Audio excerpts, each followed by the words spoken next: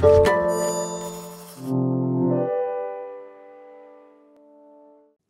following podcast is part of a certified educational activity. Access the entire activity and complete the post-test at peerview.com/CQB860. Downloadable slides and practice aids are also available. Good morning, everyone, and welcome to our ASH Friday Satellite Symposium. I think this is probably for many of us the first program that we're part of at this meeting, so it's great to have you all here and join us.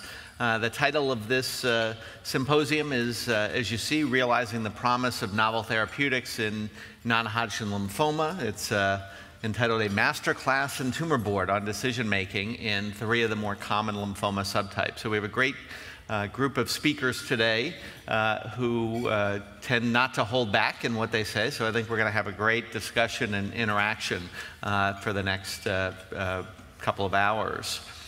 So our panelists, I'm John Leonard from Weill Cornell Medicine and New York Presbyterian. We have Nathan Fowler, Matthew Lunning, and Simon Rule, who are going to cover key topics across the spectrum of these B-cell malignancies. So I'm going to start with just a few introductory comments, and then we'll get into the meat of the program. I think that we all know that B-cell malignancies have a challenging spectrum of presentations and issues that we deal with. You see and know that non-Hodgkin lymphoma as a group is the most common of the hematologic malignancies, and really there are more lymphomas than leukemias and myeloma combined in incidence. You see the numbers there on the right.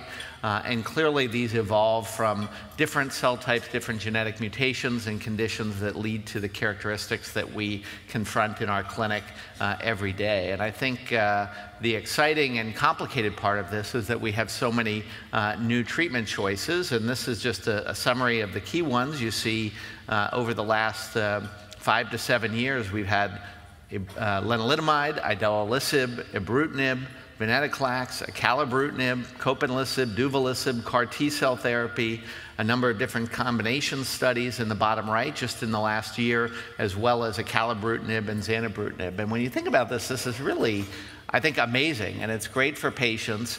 And you know, when I see patients in clinic and I tell them about, particularly with indolent lymphomas, what their long-term outlook is, really we have no clue, because when we say how many people live 5 years, 10 years, 20 years, it's with treatments that weren't even on this slide and now we use every day and are clearly impacting patients. So I think it's really important to keep in mind, and obviously this makes our day-to-day life complicated because we have to keep up with all of this, and I'm sure that's why many of you are here trying to figure out how we use these new therapies for the most benefit for our patients.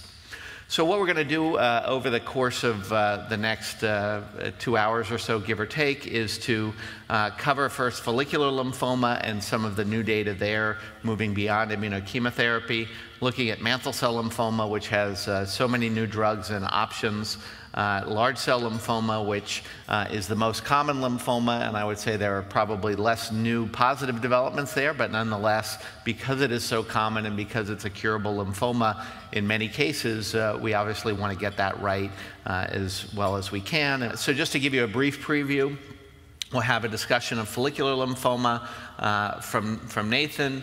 He's going to present to us an older patient with symptomatic follicular lymphoma who's had therapy before. We'll talk about the patient's experience, the options that the patient has, and how we weigh all that in our practice, which remains a daunting and complicated task. So we'll hear how Nathan and others handle that. In mantle cell lymphoma, Simon will give us some data on the relapse setting. And relapse mantle cell lymphoma, pretty much everyone is going to relapse with mantle cell eventually, and we have lots of new drugs, as we alluded to, so how do we best deploy them for our patients? And Simon will take us through that. And then Matt is going to talk to us about a scenario of a patient refractory to R-CHOP, and where the majority of that group of patients that have relapsed or refractory disease are not going to do well. We've typically headed them toward transplant, but now we have other options for many patients, and so how we sort through all of those issues also is an important practical question. So I think 3 timely scenarios, more or less, in these common lymphoma subtypes, and I think it's going to lead us to a nice discussion and probably some differences of opinion as well, hopefully, that we can go around with in the panel. So with that, we're going to go straight to the first talk. Nathan Fowler from University of Texas MD Anderson Cancer Center is going to talk to us about beyond immunochemotherapy in newly diagnosed and relapsed patients with a focus on the evidence. Nathan. Okay, thanks everybody, and thanks for getting up early to come to this. You can see they sent a picture of my son as the, how do I move forward? So we'll explore some of the chemo-sparing treatments in follicular lymphoma. You know, a lot of us have been using our chemo for a long time, and so I'll just, for full disclosures, I'll talk mainly about kind of non-chemo, and I should say, when I say non-chemo, I mean non-cytotoxic therapies in most of my talk. I'm going to start out with a patient. I changed the name, but this is a patient that I saw in clinic who presented at age 70. This gentleman had symptomatic follicular lymphoma, had essentially come in with increased abdominal bloating, had some large lymph nodes. The largest one was around 7 centimeters. He had a biopsy of a mesenteric node. It showed the CD10 positive, CD20 positive, BCL2 positive population of small cells, and was diagnosed with a grade 2 follicular lymphoma. We talked to him. And again, he had kind of a bulky disease in the abdomen. The PET scan showed low SUVs, but I felt that he would benefit most from a chemotherapy backbone. So after a lot of discussion, we decided to go with CHOP chemotherapy. I should mention his heart was fine, good ejection fraction. And after that, he had 2 years of rituximab maintenance. But as I mentioned, he was 70, and he did have a kind of a tough time. He developed neutropenia a couple different times during the therapy. I think he never got admitted, but he did develop a couple different infections, some sinus infections, and pneumonia that he did not have to get admitted for, but he did require antibiotics for a couple weeks. He also was left with some numbness and tingling, which is still present. And clearly he had alopecia, which eventually recovered. But needless to say, when he was done with his chemo, he was happy that he didn't have to come back and see me for a 7th cycle. He then went on to receive 2 years of rituximab maintenance, and about 2 years after finishing maintenance, so now that's again about 4 years out, he's in his mid-70s, he had progression of disease. So again, we're sitting in my clinic for a follow-up visit, and we talked about several of the options. I think one of the things that many of us would use in practice these days would be something like bendamustine for a patient who progresses after R-CHOP. And he had brought up kind of his prior experience and was not too keen to get back on IV treatment like bendamustine. He thought about it as febrile neutropenia, neuropathy, et cetera. So this was not long after we had seen some of the results of the AUGMENT trial, which John was the PI for, and we talked about using R-squared. Now, R-squared is lenalidomide and rituximab, and we gave him this. He received almost 12 cycles of treatment, achieved a good remission, and is doing well, and I'll show you something has since happened. But so some key points from his case so far. As I mentioned to you initially, when he first presented, he did have symptoms, so we decided to start therapy. There are several different options of how to treat these kind of patients in the front line. I'll talk to you a little bit about some data with R-squared in the front line, but I think in the United States, the 3 most common regimens that most of these patients will receive if they're symptomatic would be RCVP, which is Cytoxan, vincristine, prednisone, R-CHOP, or bendamustine and rituximab. And the adverse event profile is similar and different between these 3 regimens. Obviously, they all have alkylators in them, but bendamustine, you don't see quite as much alopecia, not as much neuropathy, maybe a little more nausea and vomiting. Rituximab maintenance is something that I would be interested to hear from the panel, how many people are using that. I think it depends on, I often joke with my patients that the use of bendamustine often depends on where you trained. if you came from a center that did some of those trials, you tend to do more of it. I think the Europeans tend to do a little bit more maintenance. And at least in my practice, I still kind of individualize the use of maintenance based upon how patients present and how they respond to induction. I don't know, Simon or Matt, do you have a certain patient population that you pick maintenance? I would key in on how they did during induction. You Okay. know, if they had a lot of infectious complications or cytopenias were potentially an issue, you're right. After 6 cycles of R-CHOP, they're kind of staring at you saying, I'm glad I'm in remission, but really you want me to do this, do some more. And I have a very frank discussion with them. If we do go down the maintenance route, we have the discussion about we may stop. Committing to maintenance does not mean that you have to get through the full 2 years also. Yep. If you're having infectious complications or cytopenias. So, but I do continue to have the discussion. Simon, are you a maintenance pro or con or I'm getting less pro than I was. I mean, in the UK, we give maintenance to anybody in follicular lymphoma, and generally that does happen. We give subcutaneous maintenance, of course, which is very easy for patients. I tend to give less of it now to older patients, particularly if you had a really good response to your induction chemo. And I'm tending to stop early if anybody gets any kind of mild infection. So I'm starting it in less and I'm stopping it earlier. Yeah. But generally, the commitment is to give it broadly. And it's interesting. Go ahead, John. I was just going to say there are a couple questions from the audience come in just to inform the discussion here. The choice of R-CHOP in this patient as frontline versus R-bendamustine. Do you want to comment on that? And I know we want to keep you on track, but just a word or two. I would say that in my practice now, I probably use more bendamustine than I do R-CHOP, and I think this is many times the use of CHOP or bendamustine depends on sometimes where you came from and your experience with the two. In this guy, because he presented, so I do think there is a group of patients that the biopsy shows follicular, but they present with large cell-like symptoms. And this guy, although he's a little bit older, he presented with abdominal bloating. He had a fairly large mass in the abdomen. I always wonder that the biopsy, which is a needle biopsy, could it have missed some occult transformation? So in this gentleman, again, because he presented with significant symptoms, a large mass, abdominal bloating, I felt that there could be a potential that he had occult transformation we didn't pick up on biopsy, which is why I picked CHOP over bendamustine. Good, thanks. John, any other, so I know that you and I have talked, and there are patients that I'd sometimes do rituximab single agent in the front line. Is there a population that you tend to use that instead? I mean, I would say that patients with relatively lower tumor burden, that is more of a reasonable option. Obviously, there are pros and cons: less toxicity, less efficacy.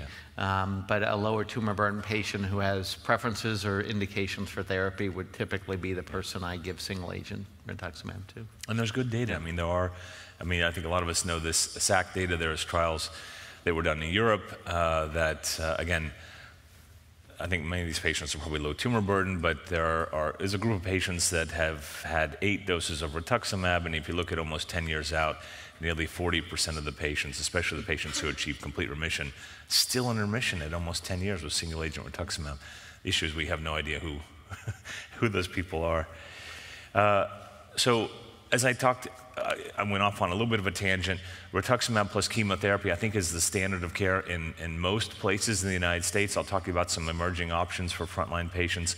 But with these chemo backbones, unfortunately, most patients will still relapse regardless of what we do. If you look at the long-term follow-up of rituximab plus chemo from the PRIMA trial, around 10 years out, only around 30% of patients will still be in remission at 10 years. And usually when I see patients in clinic, I tell them most patients, regardless of the backbone, relapse within about 5 to 7 years, potentially extending that remission time a little bit with maintenance. So, I think, again, especially in patients that present sometimes in their 40s and 50s, you have to be very cognizant that whatever I do now, I don't want to burn a bridge for receiving subsequent therapy, because almost for sure they will require some salvage at some point. So what else could we do? Well, before I go on to that, I talked about this gentleman having symptoms. Probably around 20 to 30% of our patients with follicular lymphoma, when they initially present, will not have symptoms and will have low tumor burden. Now, there have been several randomized trials, mainly done in Britain, that have looked at the use of treatment, either chemotherapy or rituximab as a single agent, in patients that don't have symptoms. And at least so far, we have not seen any difference in overall survival if you get treatment at diagnosis or if you wait until they develop symptoms. And I'm a kind of glass half full guy, so I usually tell my patients what that means is that, okay, it doesn't mean that you'll do better if you get treatment, but also means you won't do worse. So if we were to wait for 6 months and get a re-imaging study, there's no harm. In other words, the treatment works just as well now as it will 6 months from now. There's no loss in overall survival waiting to see if there'll be one of these patients that may never need treatment or may go into a spontaneous remission. So in my patients, I usually wait for one of these criteria to emerge. I'm not going to go through them. Essentially, I tell the fellows, just think about if the disease is causing problems, you need to start treatment. So if it's bulky, if they're anemic, cytopenic, or if they're having symptoms, then start treatment. Although I think I often say that the true art in follicular lymphoma is not waiting until they have symptoms, it's till right before they have symptoms, and that's sometimes a little bit harder to predict. There are lots of treatments. Again, I have a lot to go through, so I won't spend a whole lot of time here. I'm going to talk about lenalidomide rituximab. There are some studies looking at rituximab as a single agent in low tumor burden patients. Lots of different options according to the NCCN. I think these are all pretty accurate. Lots of things work in the front line. The problem is most of them are not curable. That's just a curative. Now, lenalidomide rituximab is something that we were fortunate to work on along with several other centers several years ago. There was a randomized trial done by the Northern Europeans where this was a small randomized trial where they looked at rituximab as a single agent or R squared. This was called the SAC 3510 trial. Pretty simple design. Patients had standard dosing of rituximab for up to 15 weeks or the combination. You can see here there was a significant difference in progression-free survival if patients received lenalidomide rituximab versus rituximab alone. Now, there have been several phase 2 trials done by several groups, including my own, that looked at lenalidomide rituximab in patients that had untreated follicular. These were single-agent trials, and it was pretty interesting. Most of these trials showed very high overall and complete remission rates. In fact, those complete remission rates were as good and then sometimes maybe a little bit better than our chemo. But these were all phase 2 trials that were conducted nearly almost 10 years ago, I think, that they've all been published. And like with any phase 2 trial, when you see great results, you always have to wonder how it would look in a randomized trial. And that was the purpose of the Relevance trial, and this name was not developed by me. It was, I think, a company name. Relevance stood for Revlimid versus any chemotherapy. And the purpose of the trial was to try to show that lenalidomide rituximab, a non-cytotoxic regimen, was as good or better than our chemo. So in this trial, they allowed the physicians to pick any of the common chemo backbones. Remember I said that CVP, bendamustine, or CHOP, and that was in the control arm, or they were randomized to receive lenalidomide rituximab, which is R squared. Now, this trial was designed back right when the maintenance data was coming out, and so both arms received versions of maintenance for another 2 years after 6 months of induction. Primary endpoint was progression-free survival, and the study enrolled about 1,000 patients. This is the remission rates. You can see that they're fairly similar, maybe a couple percentage better with our chemo compared to our CHOP. But interestingly, the duration of response was longer, a little bit, not statistically different, with lenalidomide rituximab versus our chemo. These are your progression-free survival curves and overall survival. Unless you're sitting really close to the stage, this looks like the same line. You can see that really almost identical progression-free survival and overall survival at a little bit over 3 years median follow-up. Now, this study was built as a superiority trial, so we were hoping that lenalidomide rituximab would be better than our chemo. And so this was actually, my colleague Bruce Chesson said this is the most positive negative study that came out in 2018, meaning the study did not meet its primary endpoint, but for the first time, we were able to show that a non-chemotherapy backbone was as good as our chemo with really identical progression-free survival curves and very similar overall and CR rates. Now, as you can imagine, there were different side effect profiles, and any of you that have used lenalidomide and rituximab know that it's associated with the unique toxicity profile. We see more patients with rash. Patients can also occasionally get constipation or diarrhea, and it's associated with fatigue in many patients. With chemotherapy, we see the side effects that we would expect with chemotherapy. That means neutropenia, febrile neutropenia, nausea, vomiting, and alopecia. In fact, the neutropenia rate was nearly double in the R chemo arm, despite 3 times more growth factor use compared to R squared. So I think, when you're talking to patients about which of these to do, R squared has now been adopted as a preferred regimen by the NCCN, I think all 4 options are fairly effective: R squared, R CHOP, R benda, or RCVP. All of them are going to lead to very similar progression-free survival curves. And really, when you're talking to a patient, I think that you need to talk about the safety differences between the 2 arms. So I think it's a great option. It is my frontline option for patients. Generally, I don't think there's evidence of transformation. I promised I wouldn't talk too much about R squared in the frontline of this event, but I can't help it. But the one place I would not use R squared is in patients where you suspect transformation. I think that it's clearly inferior to something like R CHOP in patients that have occult transformation. So if they've got high SUVs on PET, or it's a grade 3B, do not use lenalidomide rituximab. R CHOP is definitely superior. We will see an abstract by my good friend and colleague Loretta Nastapil, where we're looking at now substituting obinutuzumab for rituximab in the front line. So this is very similar to the R squared. The only difference is a newer antibody, and you can see we have over 2 years follow-up. PFS is over 90% at 2 years. So again, it's a single-arm phase 2. This would have to be confirmed with randomized trials, but substituting out a newer antibody looks extremely effective. How does that compare with your R squared, your original R squared? So if you look at our PFS at 2 years, I want to say it's in the high 70s, so it looks about 10% better. And I should mention, this study, unlike mine, this was all high tumor burden. So all these patients had to be Guelph criteria compared to our original phase 2 trials. So my concern about, if we're going to talk about frontline, was the gallium data, with obinutuzumab substitution. And I've been waiting for this abstract. Yes. Kind of look at the infections.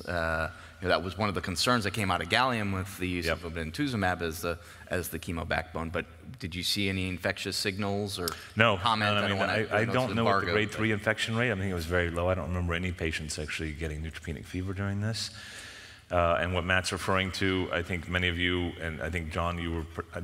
I'm not sure if you were on the gallium.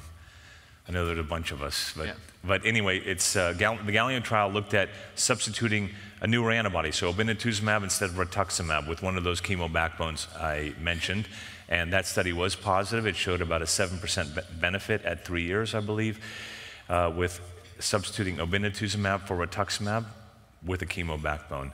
And so, I hope this is a kind of a follow-up. If the gallium's positive, maybe we could put obinutuzumab with lenalidomide. I should mention this is not FDA approved, and my official recommendation is don't do this outside of a clinical trial. But very nice PFS curves. We picked R squared for this patient based upon the AUGMENT trial. There are several things that are available for this patient if they relapse. Now, as I mentioned, I think many patients who relapse after R-CHOP will get R-bendamustine or potentially R-CVP. I really would not do R-CHOP again.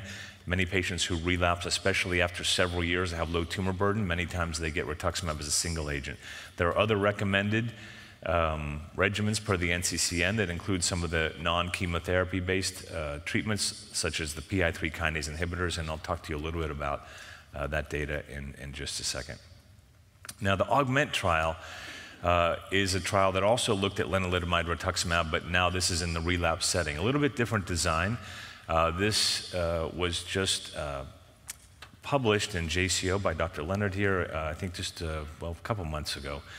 And this study was actually very similar to the Relevance trial, except in this trial they used rituximab as a single agent as the comparator arm. Pretty simple design. It was a 1-to-1 randomization that enrolled about 350 patients and gave them rituximab as a single agent with a placebo pill, or lenalidomide and rituximab. The dosing was a little bit different. They could get up to 12 cycles of therapy as long as they were not progressing. Primary endpoint, similar to the relevance trial, was progression-free survival. And unlike the relevance trial, this did show actually significant improvement in progression-free survival with the use of R² compared to rituximab as a single agent. You can see that PFS was significantly better for R², median PFS 39 months versus 14 months of rituximab as a single agent. This is your overall and CR rates. You can see that they were also higher, 78% versus 53%. Overall response rate of R² versus rituximab as a single agent, and maybe a little bit of a trend here towards an improvement in overall survival, again, in the relapse setting. Now, as I mentioned, with the relevance trial, these lenalidomide rituximab is associated with a fairly unique side effect profile. Just like with the relevance study, we did see some rash. We saw some infections. The vast majority of these were less than grade 3 or 4.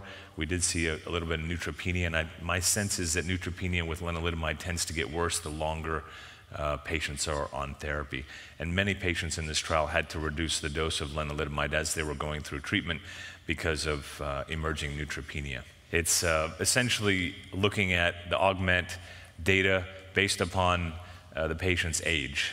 So you see that patients over 70 responded just as well as patients that were less than 70. You look at median progression-free survival, nearly double in patients over 70, and it also looks very good for patients under 70. And the purpose of this abstract was to show that even in patients who maybe are a little bit older, maybe you would not consider for something like chemotherapy, lenalidomide rituximab works quite well. I think many times patients over 70 at relapse are the patients that you think, maybe I'm going to do single agent rituximab because I'm a little worried about their tolerability of a more aggressive salvage.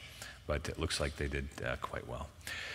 So I think I went over these conclusions already. It's looked better than single agent rituximab. AEs were seen, and I do think that they were higher with lenalidomide rituximab, especially grade 3-4 neutropenia and rash, although interestingly it translated to nearly doubling, and in the younger patient almost tripling of the progression-free survival compared to rituximab as a single agent. If you think about lenalidomide, again, I tend to use this in a lot of my patients. The main things that I look for are rash, and sometimes patients require some dose reduction due to neutropenia. I like to think of dosing with lenalidomide as more of a kind of a dose optimization.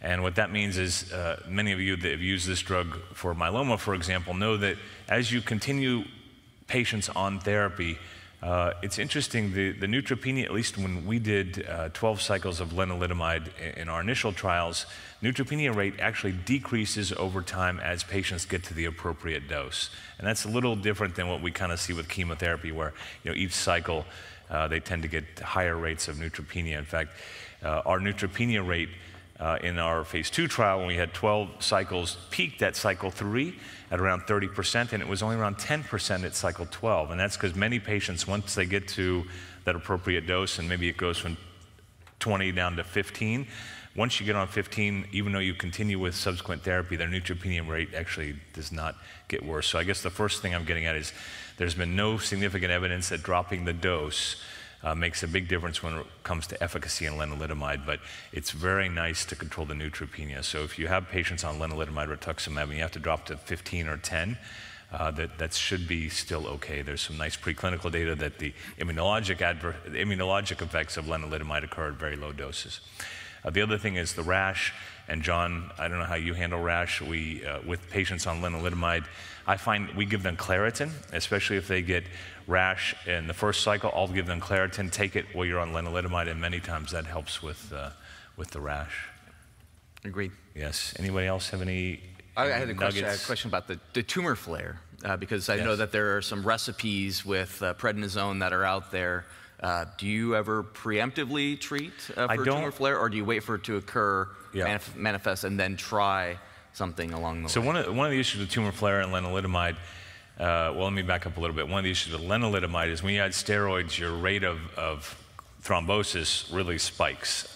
So it goes up to around 30% risk of a thrombotic event when patients are on steroids. So if you do start steroids because they have a high tumor burden, they should be on Lovenox as well. So I don't prophylactically treat patients with high tumor burden. If they start to develop flare, I do think, maybe 7 to 10 days of steroids often will kind of cool that down. But in most patients, if they get a lot of tumor flare, as long as they're not obstructing a ureter and they're not having pain, I just watch it, and it will usually resolve after about 7 days without intervention. So this guy got R-squared, and he unfortunately had progressive disease. So what should we do next? So remember, he had R-CHOP followed by 2 years of rituximab maintenance, and then got R-squared, lasted a couple years, so 3 years, and is now progressing again. So let's just do the math, right? He's was 70, he had 74 relapsed 3 years later, so he's 77. He still has good performance status, but is still has his a little PTSD from getting R-CHOP, and is asking us, what would you do next? You guys? You don't want to give him dose-reduced bendamustine rituximab then? I don't know. Would you? I work in a third world country. I don't have many options. So that's probably what I do. Anybody else? So I would maybe I'll just ask the panel real fast. I think you can see that we picked here, but anybody? So again, he's had R-CHOP. And the audience, feel free to, if you guys have something that you've used or want to hear about what we think, let us. I think you can type in something. I think bendamustine-based therapy is certainly reasonable. There are data with obinutuzumab, obviously in the refractory population in particular, but that would certainly be reasonable. Obviously, if he's got concerns about chemotherapy, that would influence the thing. And so he's 77. I mean, I think there's a Catalan, is the obinutuzumab, bendamustine, but I hear you about the concern about chemotherapy. I think, what you're going to talk about, I think is, because you said that there at the bottom, is PI3 kinase. I think it's a reasonable place to think about it. Also, I think people want to go back to the rituximab sync on this and just say, what if we squeezed in, 4 doses of rituximab and then the whole thing, well, could I do maintenance at that point? And the data for that is, I would say lacking, but it's often a question that's asked by the patient, can't you just give me a little vitamin R? Sure. So he's still... But his issue isn't chemotherapy. He's still rituximab sensitive. Right. Yeah. His issue isn't chemotherapy. His issue is the side effects he had with CHOP. Right. Yes. And you should be talking to people about effective therapy, not chemotherapy. Yes. The bendamustine toxicity profile is different. Yep. Okay, you give him 4 cycles low dose. So when you say low dose bendamustine, what's the dose? 70. 70. Yeah. Okay. Well, I think that's interesting because the 70 comes from the CL. I've always looked for it. It comes from the CLL data, right? This whole in the relapse refractory setting, that is the dose. So people have been, we talk about borrowing from other diseases. That's where I agree with you. If I'm going to use bendamustine in, multiple lines of therapy, I'm going to talk about dose reducing or have a very low threshold with subsequent cycles. Yeah, and usually stop at 4. Yeah. Okay. And what about this single agent Rituxan or single agent obinutuzumab? Well, I think he's rituximab sensitive, so I'd have the discussion with them that the mileage, the law of diminishing returns may occur, but at that point you will define yourself as rituximab refractory, and then you can go on to potentially other lines of therapy. Okay. So we talked about PI3 kinase inhibitors. I'm going to show you a little bit of the data. And I'll talk to you about the current ones that are FDA approved and the differences between these 3. We decided after kind of going through the different options to start him on duvelisib. He started on 25 milligrams twice a day. So there are now 3, about to be 4 of these that are FDA approved. PI3 kinase inhibitors. Has everyone knows about these drugs? Yes and no, sort of. Okay, great. I got a couple hands. So PI3 kinase inhibitors have been actually, of all the diseases where these, so all the hematologic diseases where these have been very effective, follicular lymphoma has probably been the closest to a home run for these diseases, although I might say it's more like a double or a triple. But we know that the PI3 kinase pathway is important in the pathogenesis of many different B-cell cancers. We've looked at these kind of drugs across different malignancies, And we've seen that in follicular lymphoma, when you use these drugs as single agents, you see responses, depending on the study, somewhere around 50 to sometimes as high as almost 70% using these drugs. All of these PI3 kinase inhibitors are, I should say, fairly specific for PI3 kinase. They do hit a couple different isoforms. A couple of them hit a couple other kinases, which I won't go into in detail. Most of these things are fairly specific for the delta isoform. Copanlisib also hits alpha and beta, and as well as a little bit of gamma. Duvelisib hits gamma and delta, and I'll talk to you a little bit about why that's important in a second. You can see by the structure of these three are all fairly similar. Umbralisib looks a little bit different. Three of these are oral, and one of them is IV. Now, these drugs, as I mentioned, are quite effective in follicular lymphoma. If you look at the overall response rate from the kind of pilot drug in this class, idelalisib, it's pretty good. If you look at this waterfall plot, again, anything below the line here means tumor reduction. Almost all the patients that received this drug in the relapse setting had some response in their tumor. This was around 50-odd% response rate in patients with follicular lymphoma. These little lines here match the different histologies, but the ones that we generally think about are the follicular lymphoma patients. This drug was approved, I think now about 3 years ago, for follicular lymphoma based upon this phase 2 trial. This up here is a different trial. This is, I think, the randomized trial that was done. I can't remember the name of this trial, but anyway, it showed it's better than rituximab placebo if you combine it with rituximab. Duvelisib is another drug which was recently approved for indolent lymphomas. It also has, as I mentioned, an overall response rate, around 50 to 60%, depending on the dose level. The CR rates are fairly low, and you can see progression-free survival similar to what we had seen with idelalisib. It's about a year. So all of these drugs are going to get you right around 11 months to a year progression-free survival in relapsed follicular lymphomas. The Dynamo study was a study that looked at duvelisib in double refractory indolent non-Hodgkin's lymphomas. And double refractory means they were failing an alkylator, which essentially means cyclophosphamide or bendamustine, and were refractory to rituximab, in other words, progressing within 6 months. This was a pretty beat-up population of patients. They had a median number of 3 prior therapies. As I mentioned, everybody had to be Rituxan and refractory to an alkylator. You can see they enrolled around 120 patients. Again, waterfall plot looks very similar to the idelalisib waterfall plot. Most patients responding, overall response rate right around 50%, and the little colors on those hatch marks match the histology. Most of them were follicular lymphoma. Progression-free survival, almost 10 months. And again, I think the difference between 10 and 11 months is probably just due to the patients that they enrolled. And it looks like, I just cut and pasted this waterfall plot for each one of these drugs. Again, this is now the copanlisib data. Again, you can see that around 80+% of patients had some reduction in tumor volume, and the overall response rate, again, around 50%, 59% response rate with copanlisib, CR rate of 12%. Median duration of response, a year. Progression-free survival, also 11 months.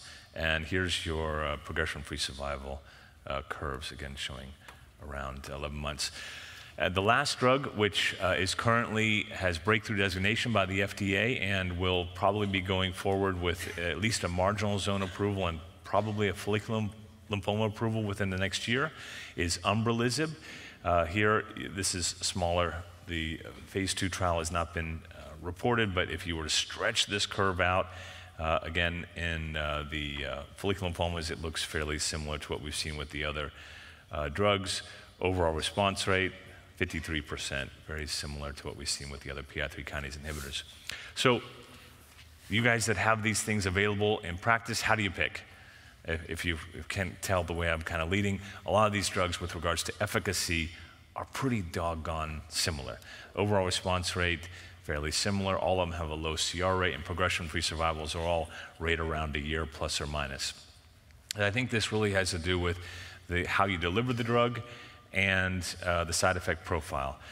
With the PI3 kinase inhibitors, as a class, we've seen GI side effects, and it tends to be a little higher or lower depending on the drug that you use. Both idelalisib and duvelisib have been associated with a little more diarrhea and some colitis. The early studies with idelalisib, this was often very severe. In fact, we had some patients that actually had fatal events due to hemorrhagic colitis and severe diarrhea. Now, I think as we've begun to learn how to treat patients with these drugs, this has become less. And if you take one thing away from me today, if you start patients on a PI3 kinase inhibitor, if they have diarrhea more than 4 times a day, stop the drug. Most of the patients that had fatal events in the early trials were because, it's an oral drug. Patients would come in, they have low-grade lymphoma, they get this drug. The oncologist says, here's your PI3 kinase inhibitor, come back and see me in a month. Patients would go to an outside ER with severe diarrhea, and they're like, okay, they check them for C. diff, and they continue their idelalisib. And again, at the time, because there wasn't a lot of education about the side effects of this drug, we were dosing patients even in the face of adverse events. Now, I think as we begin to learn these drugs, stop the drugs if they develop diarrhea. If the diarrhea does not resolve in 2 days, start them on a steroid. And if it's not better in about 4 days, honestly, I would admit them to the hospital for intravenous fluids. Most of these patients will recover if you stop the drug and treat them appropriately.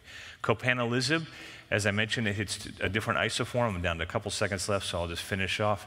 It's associated with some hyperglycemia and hypertension. This drug is given IV. So it is a little bit different on the way you administer it. Some patients like this because they get to come and see you in your clinic, and there's no real worry about compliance because they're getting an IV. It does have less colitis. Most of the times the hyperglycemia and hypertension are very, very transient, and it's really quite easy to get patients through this. Again, all of these are very effective in low-grade lymphomas. I think the take-home with how to sequence patients, think about these patients over the long term, as I've tried to show you through lots of these slides. Unfortunately, in the frontline or in a relapse setting, relapse is still common. Most of these regimens are not curative, and so you generally always have to think about what's the next therapy. So I really try to avoid things that are going to lead to permanent adverse events, and that means watching for neuropathy. Don't use CHOP in patients that have any risk of cardiac events, meaning history of heart disease. Talk to the patient about the goal of therapy, and think about the side effects of all of these drugs. They're all very effective. They just have very different side effect profiles. Lots of options. There's lots of things coming out. I think I talked about this. Pay attention to cumulative toxicities. Ooh. And there are lots of things that are coming down the pipeline, especially things like CAR T cells, which may dramatically change the landscape of follicular lymphoma treatment over the next couple of years. We'll now move to mantle cell lymphoma. It's great to have Simon Roll from Plymouth here to talk to us about novel agents and future directions in MCL. Simon. Thanks very much, and good morning. England's still in the EU just. And by the way, I don't have the ego that demands that I have professor in front of my name. I don't quite know why that happened. It didn't happen to everybody else, so nothing to do with me, okay? Okay, what am I going to talk about? A little bit on prognostic factors, a little bit on indolent mantle cell lymphoma, which I think we increasingly recognize but can't diagnose very effectively, and then management of younger and older patients. So then we'll sort of basically major on relapse, and particularly the BTK inhibitors. And I've got a slide that you might want to take a picture of, which is the comparative efficacy of 4 BTK inhibitors, including some data that's not been published yet. Okay, risk factors. So here's the MIPI, okay? This is well established. 3 beautiful curves there: LDH, white cell count, age, and performance status. Very nice. Helpful? Not helpful at all. So in the clinic, that's not a useful thing, but in a clinical trial, very useful, because of course you want to have balance between arms, but you're never going to use a MIPI to distinguish how you're going to treat somebody. And it's highly affected by age, MIPI. That's the other important factor there. One of the most important things in mantle cell lymphoma, possibly the most important thing, is how proliferative the disease is. Now, it's not unique to mantle cell, but it's the most important in mantle cell. So the more proliferative the disease, the worse the outcome. Key 67, a notoriously difficult thing to do from your pathology colleagues. So here's a way of doing it in a more reproducible way. This is David Scott from Vancouver using a nanostring platform, 35 genes. This incorporates that proliferation. And again, 3 very nice curves. It's very reproducible, as you can see on the right there. So again, it gives you similar kind of prognostic information. Useful? No, not useful at all either. But again, in trials, this is what you want to have, so you've got balance. This is the latest kind of thing in the world of lymphoma. If you progress early, you do worse than if you progress late. Yeah, okay. Tell me a disease where that isn't the case. And of course, that's of no use to you whatsoever at diagnosis because you don't know whether you're going to be an early or late progressor. But again, in the context of clinical trials, this is useful because, again, you want to see balance between arms here. This group obviously does better than this group. This, however, is of incredible significance from a prognosis point of view, and we'll come on to how you might want to manage this. This is P53 mutation, not deletion, just mutation. These are young patients in the Nordic trials doing spectacularly badly. So these are young, fit patients getting high-dose cytarabine-based regimen, and this is survival. And you can see half of those patients have died within 2 years. We'll come back to that in a second. And then this is the latest cab off the rank. This is an Italian study just published looking at genetic profiling in young patients, again, in a high-dose regimen trial with a lenalidomide maintenance question. And the things that stand out here, P53 deletion and mutation, and then the new player here, KMT2D, I can't even say it, 2D mutation, epigenetic modifier. This was done differently. This was looking at mantle cells within the bone marrow rather than the tumor. So this is different to the Nordic data, so they are slightly different. But these 2 factors come out as being very prognostic. And we've now got a new player now. This is the MIPI-G, ladies and gentlemen. This is the MIPI genetic. So we've got 3 more curves. Again, is that helpful for you? No, not at all. But anyway, so you can see there are prognostic factors that play out that give you survival differences, but as a clinician, it's of interest, but of no clinical relevance, at least right now. So here's a treatment algorithm. I guess I've bored people with this over the years. But the first question comes down to, do you require therapy? And if I'd stood here 15 years ago and said I watch and wait mantle cell lymphoma, people would say you're absolutely mad. This is an aggressive disease, you've got to treat it straight away. And some people still believe that, but I think we now recognize there are a group of patients where you can quite legitimately watch them. And this indolent phenotype does exist. And I just picked one of a number of studies that have shown that observation versus initial treatment, you can see there's no detriment in observing people. This is from Vancouver. And on the right, this is how long patients are watched before they need treatment. So you can see there's some patients that go phenomenal length of time before they need therapy. And I've got a number of patients I've watched for over 10 years without treatment. And these aren't leukemic patients.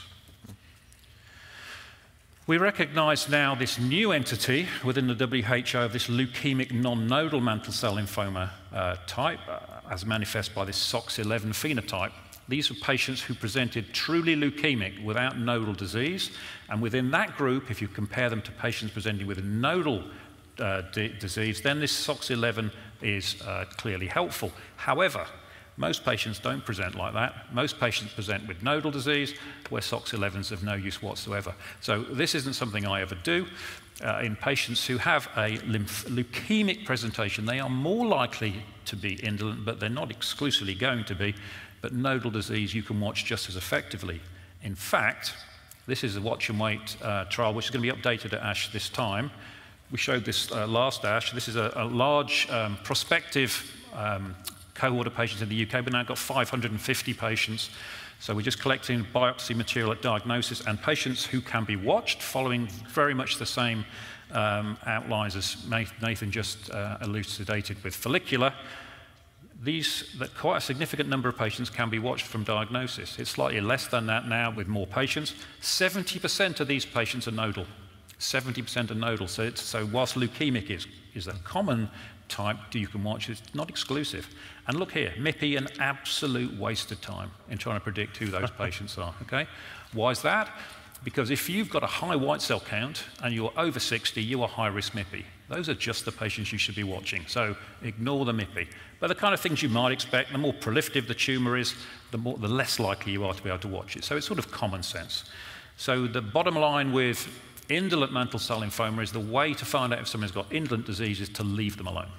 Okay? That's the only thing you can do.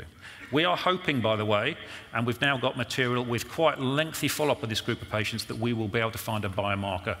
Rather than looking at retrospective patients that have done well, this is an entire population-based approach. So we'll see if we can find something that distinguishes between this group and this group. The one thing that does stand out, which I've actually said for many years and nobody's agreed to me, females have a more indolent behaving disease. So 60% of females can be watched to start with. Females have more indolent disease, okay? They're not more indolent, they have more indolent disease. I have 3 daughters, I can say that. Okay, so you're going to treat somebody. Your next question is, are they fit for an autologous stem cell transplant? And if they are, there are a range of high-dose cytarabine-containing regimens you can adopt. Doesn't probably matter too much which one you would use. I'm stood next to Nathan, and I've always said don't use hyper-CVAD. Now people don't necessarily disagree with me anymore. The one thing I would say is you don't cure anybody down here. So my approach is I'm less inclined to take the fit 70-year-old down this route than I used to be. This isn't relapsed diffuse large B-cell where you really want to affect a cure, so you're going to push it. I don't push it anymore with these patients, and that's largely because the outcomes with chemotherapy are much better than we thought they were, and subsequent treatment's much better now.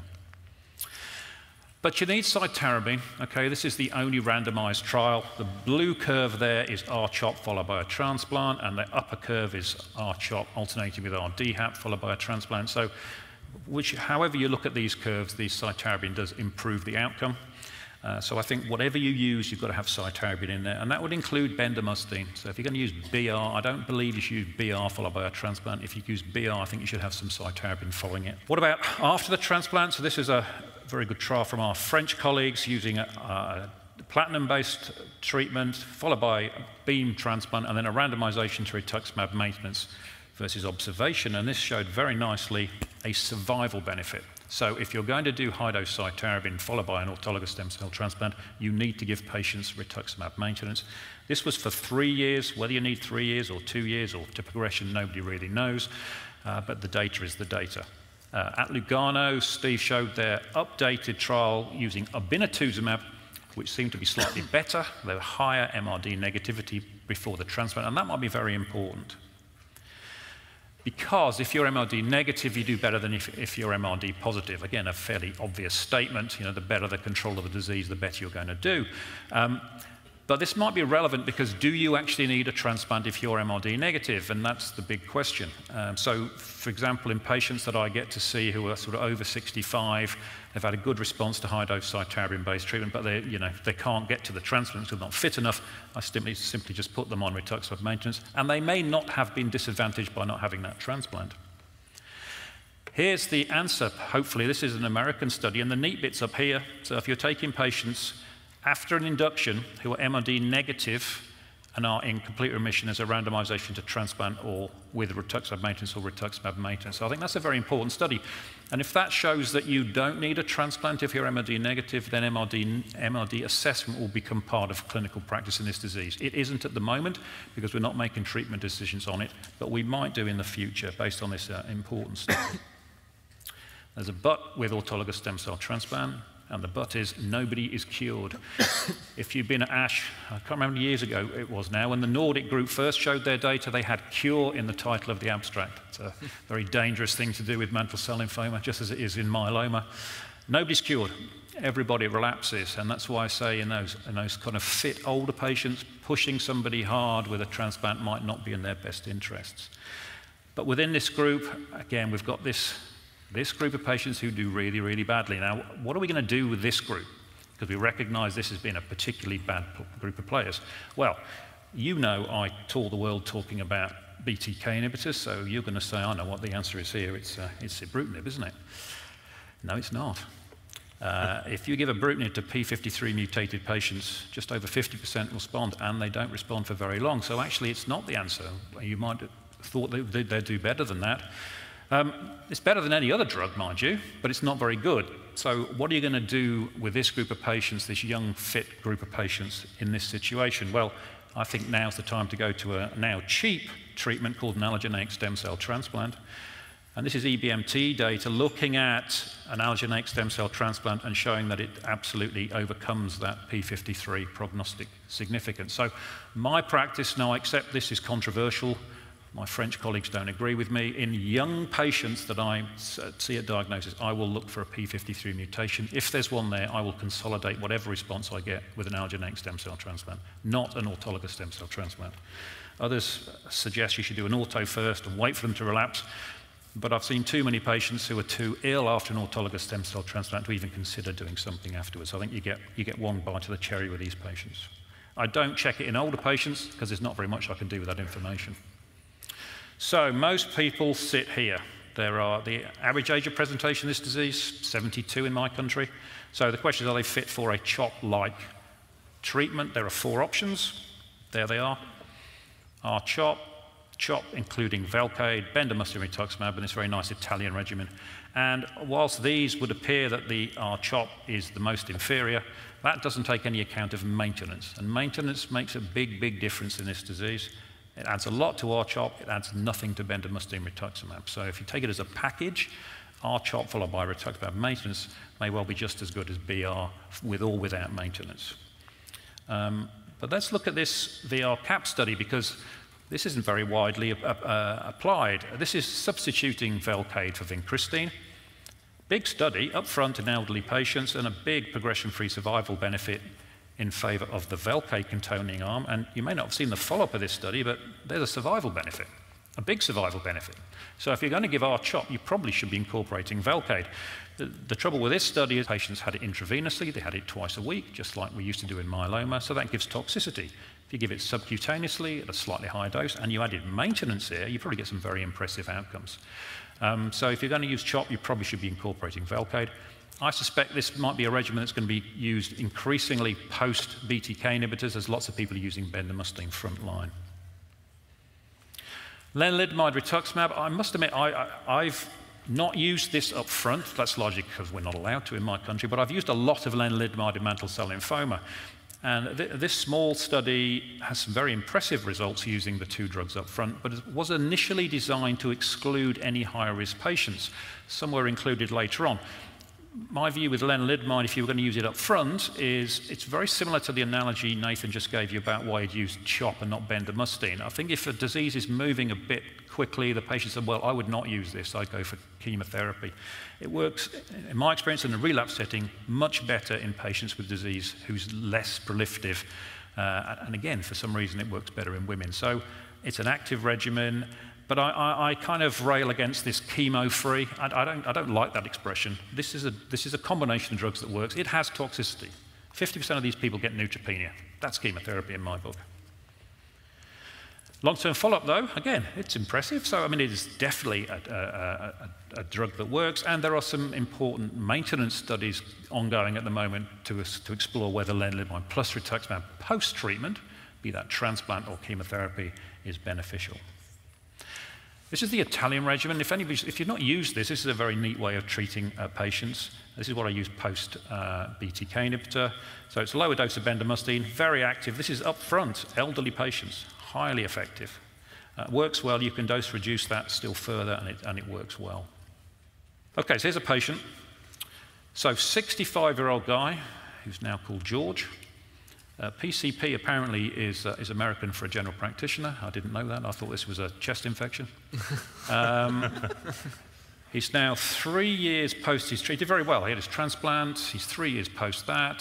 So he's had a good, lengthy remission, and he's relapsed. So what would your approach be in a patient of that age? So he's 60, let's say he's 69 now. He's not fit for an allograft, okay? Let's say we're not going down that route. So he had a good response to frontline chemo. What do you want to do? Dr. Fowler? I mean, I think this guy would be great for ibrutinib as a single agent. Agree. Yeah. Agreed. Oh, gosh, it's easy, isn't it? Who'd give him chemotherapy again?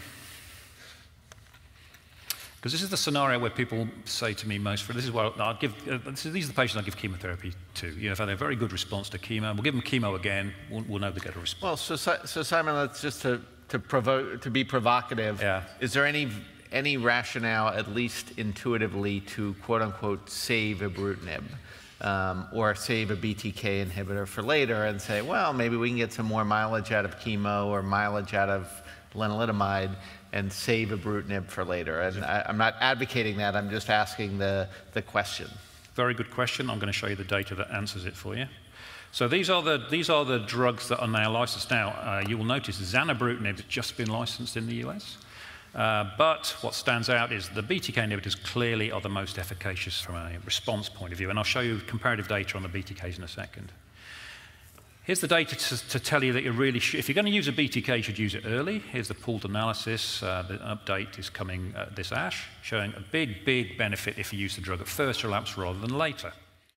As Dr. Rule notes, a recent update to this study showed that the use of ibrutinib in the second versus later lines of therapy for mantle cell lymphoma extended median PFS and increased likelihood of a complete response. And if you get a good response, they're very durable. Again, whether you've had one prior line or not, but again, the PRs, which is what most patients get, are considerably different depending on how early you use the drug. So on a population basis, this 370 patients, early use is better. But what about that group of patients I just talked about? Well, first things first, if you give chemotherapy followed by chemotherapy, you get less response. This is from New York, but it's exactly the same pattern as you see with follicular lymphoma. But what about those good group I've just shown you? Well, this is ASH. This is an update on this. So these are the patients in the pooled analysis who got ibrutinib at first relapse when the patients had a more than 2-year benefit from their chemotherapy. And these are the ones that get the most benefit. So the patients that get the best benefit from ibrutinib, and this will be the same for all the BTK inhibitors, are those that get the best benefit from chemotherapy. And you get more than a year additional PFS after the ibrutinib than you did with your first chemotherapy. So that's to answer the question that really that's the group you should be going for. CNS disease, a very difficult thing to manage. You can stick this patient into the matrix or do whatever you like, and it won't work very well or for very long. This patient here is moribund. We put ibrutinib down a nasogastric tube. You can do that. The patient's awake the next day, and this is about 4 months later. The date on that scan is June 2015. I saw this guy 2 weeks ago. He's still on single-agent ibrutinib. Now, you should always ignore anecdotes, because there's always an anecdote, good or bad, but this is spectacular. So this guy has just not relapsed. We published a series of 6 patients. They all responded, but they all relapsed eventually. So what you do subsequently, I don't know. But this guy, for some reason, just continues on drug. If a drug works in lymphoma, you add rituximab, right? So this is IR, this is Michael's data from the MD Anderson, which would appear to be better than ibrutinib as a single agent, but again, there's no randomized data. There will never be any randomized data, so you take a view whether you think that improves. Actually, most people don't add rituximab, which is interesting. What about taking R squared and then adding ibrutinib? So here's that triplet. This is the Philemon study. Came with quite a bit of toxicity. Whenever you add lenalidomide, you introduce toxicity. If you look at the complete response rate, 64% looks much higher than IR, or certainly I by itself. But N is 42. There were 50 patients in this study. 8 withdrew because of toxicity or withdrew consent. However, if you look in closely in the small print of this study, or the P53 mutated patients did just as well as the non-P53 mutated patients. So maybe just a hint that that really bad group of patients, maybe combinations like this may be the way forward. It's very small patient numbers, but just a hint that maybe combinations of novel agents in this particularly difficult patient group might give us some additional benefit. So here's my next one. This is a 91-year-old. So I don't work in an ivory tower. I see everybody. So I'm faced with this guy here. This is mantle cell lymphoma. He's a pretty fit guy. He's an ex-professional footballer, actually. He's got shocking knees, but apart from that, he's got a big lump of mantle cell lymphoma. Now, I treated him with chlorambucil rituximab. Now, why would I do that? Because in the UK, we love chlorambucil, right? It's cheap. It's a non-specific drug. It has few in the way of side effects. Gosh, if it was a targeted therapy, it'd be worth a fortune, wouldn't it? And it didn't work. Surprise, surprise. So what would you do next in this guy? I know what you're going to say. You're going to say BTK inhibitor, aren't you? Which one? You've got zanubrutinib now. Which one do you want to give him? Acalabrutinib. You want to say acalabrutinib? Heart's fine. I don't have a strong preference between the two, actually, acalabrutinib or ibrutinib. Yeah, I'd say ibrutinib. You have the longest track record. So I give people like this chlorambucil not because I think it's going to work, because I know it's not going to work, and then I can put them on a BTK inhibitor. So in the UK, NICE, our government body, allows us to use ibrutinib at first relapse, but only at first relapse. So this guy actually didn't get ibrutinib, he got acalabrutinib in a trial. Spectacular response. Wow. This is actually the pictures that Michael used in his acalabrutinib presentation. It's my patient. That's all right. I'm used to that. So certainly for the frail elderly population, this is where the BTK inhibitors, I think, have the most benefit. And this is really where these drugs should be being used up front, because whatever chemotherapy you're going to use in a patient like this, you're just going to give them toxicity. So I think we need to really be pushing to try and use these drugs earlier in this group of patients. One thing here, though, this guy got absolutely spectacular bruising. So in any elderly patient of mine, I stop aspirin when I start ibrutinib. I use ibrutinib or second generation as my aspirin. So significant bruising on acalabrutinib, okay? You still get it with all the BTK inhibitors. And here they are. So this is tirabrutinib, acalabrutinib, zanubrutinib. This is a German BTK inhibitor. If I showed you this slide in 3 months' time, there'll be 2 more on there. And of course, these are all covalent ones. There are non-covalent ones coming which don't bind to the same place. These all bind to the same place. From an efficacy point of view, these drugs are the same, okay? There are side effect differences, but efficacy, in my opinion, are the same. This is just acalabrutinib, just as a sort of an example. They are more specific, so they don't have the off-target effects that ibrutinib had, which may have certainly some explanation for why you get the side effects. Interestingly, if you've got Bruton's disease, you do not get bruising and bleeding, so we still don't really fully understand the mechanism behind that. So this is the slide, right? This is the one this is your iPhone moment. This is the comparative efficacy of the BTK inhibitors in mantle cell lymphoma. I'm even showing you here, this is in press, right? This is tirabrutinib, the 004059 drug. The median prior lines of therapy makes a huge difference to outcome.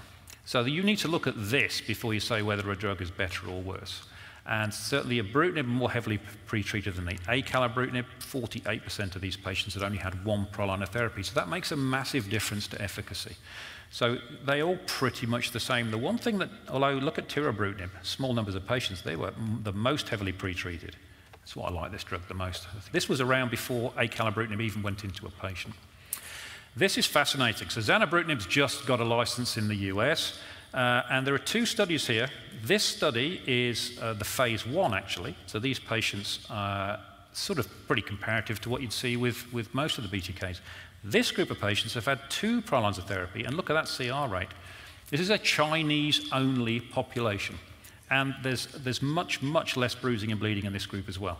So something about a Chinese population, and if you're at IWCLL this year, there was some ibrutinib data in the Hong Kong Chinese population where there was much less bruising and bleeding as well. So there may be something about a Chinese-only population. Of interest, all this was used as in the FDA submission.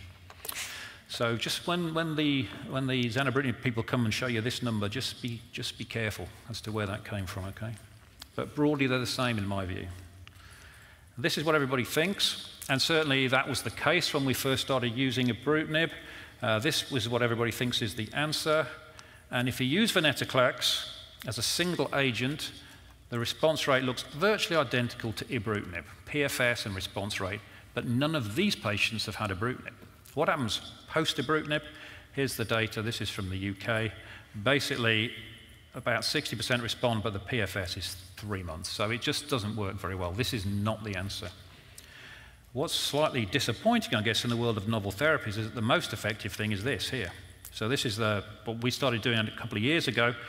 I wanted to give people cytarabine because the disease is more proliferative post-BTK inhibitor, and this combination just works really, really well. We've got data on 36 patients now. It's in press in the British Journal of Haematology. Response rate's 90%, so it's higher than previous chemotherapies, higher than lenalidomide, higher than venetoclax. So unfortunately, in the world of novel agents, chemotherapy still has a place, and I'm sure this is largely to do with the cytarabine. That cytarabine-bender combination is really very effective. And you can drop the doses here very effectively in elder, frailer patients. So where are we going? Obviously up front. So this is IR up front in young patients. Michael's data from the MD Anderson, and this is following the IR with hyper-CVAD and then stopping therapy. Do you need the hyper-CVAD? Maybe not. This is elderly patients using the same combination. Again, good responses, but quite a lot of these patients actually stop taking treatment, probably because they maybe not too symptomatic to start with, and so symptoms then become an issue. This excluded high-risk patients, by the way. So important trials. This is the trial we're running in the UK. This is IR versus our chemo. Our chemo being bender or CHOP. There's almost 300 patients in this trial now. We do not exclude patients who are high Ki67. We do not exclude patients who are blastoid variant. And this actually, the IR does actually work in blastoid patients. So this is asking a PFS question. There's rituximab in both arms. And one of the interesting things here, although the statisticians don't like it, is that you can actually compare CHOP with bendamustine because they're both getting maintenance. This is Martin's study, incorporating ibrutinib into high-dose cytarabine containing regimen. Do you need the transplant? An important question. And then possibly the most active regimen we've got, this is venetoclax with ibrutinib, 24 patients in Melbourne, very, very high CR rate, and of note, 50% of these patients were P53, and it responded. So again, maybe this is a way of getting over that bad prognostic group of patients. That's my only slide on CAR T cells, because you're going to have to wait and see what the data looks like. I'm just going to finish with this. This is my vision of the future, right? I think right now you could see a vision where there's no chemotherapy at all. BTK combination, now that's probably a BTK plus venetoclax. And we'll use MRD, and that could be cell-free DNA or whatever. And if that remains positive, you know they're going to relapse. So that might be where you kick in with some cellular therapy, which could be CAR T, could be some kind of transplant procedure. In older patients, you may well use MRD as a rationale for stopping therapy. And I think if we're confident in stopping in older patients, we'll then become confident in stopping in younger patients. And in the frail elderly, I think anything you add to a BTK, you introduce toxicity. So I think it's going to be BTK by itself. So that's how I see the future. In 5 years, you can tell me I'm wrong, and I'm going to stop. 5 seconds, go on. Somebody owes me a drink. Thank you very much. Excellent. Nice. Great.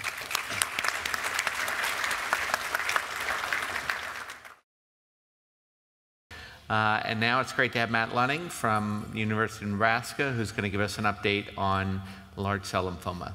Matt. Thank you. So we'll jump right in here to stay on time, because I'm sure there are plenty of questions trickling in. So I'm going to tell you the story about Martha. And so Martha presents to her primary care physician or her general practitioner. Thank you. She's a 63-year-old female, and she was just coming in for her routine annual physical and was getting a screening mammography. And believe it or not, on mammography, you can see shadows of lymph nodes, and they will call them on the mammography. And that's what happened to this individual, is that they called bilateral axillary lymph nodes. They went back and they compared to prior mammograms. She had been very good about getting her annual screening, and they were not seen on prior mammograms. They actually did a physical exam and noted that these lymph nodes were abnormal in size, about 2 to 3 centimeters. And because you can in the United States now, and in fact in residencies, they're commonly teaching them to carry ultrasounds that are handheld, or some of them are plug-in devices. They pulled out their ultrasound, confirmed that yes, these do appear to be lymph nodes, they're 2 to 3 centimeters in size, and they had abnormal echo texture. So that is in the internal medicine clinic these days. So because of that, my pager used to go off. Now I just get text messages from the primary care physician asking me to give them a call, and what should we do? They described this exact similar scenario, and I said, well, my desire would be, is based upon the physical exam, that this is an accessible lymph node, and that I would refer this patient to one of my surgical colleagues for an excisional biopsy given the location on exam. Why did they assume it was lymphoma? Well, it was lymph nodes. They could have called a different doctor and maybe got a different answer for a type of biopsy, but because I am a lymphoma doctor by training, I thought that an excisional biopsy would be reasonable given the location. So the surgeon did see them. They underwent an excisional biopsy, actually not necessarily of a right axillary lymph node, but on physical exam, there's also inguinal lymph nodes. So I gave them the option, and often the surgeons will choose the inguinal lymph node over the axilla. Then the pager goes off a second time. The patient has the procedure completed.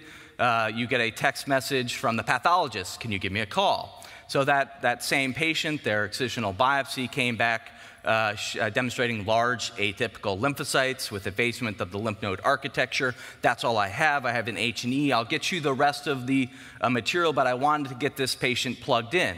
And so we're tried to be compliant with our time from acknowledgement of a patient with lymphoma to getting them in very quickly into our clinics. And so the initial diagnosis, when I see the path report come back, even before I'm getting the patient scheduled, is a diagnosis of diffuse large B-cell lymphoma, not otherwise specified. And that's often the first page that gets you into their clinic, but really it's the C comment part that I think is often most important nowadays in diffuse large B-cell lymphoma. And that's because it tells you what you also need to be thinking about as you try to plan for this patient. So here's the immunophenotyping of this patient, and I put the reds in positive.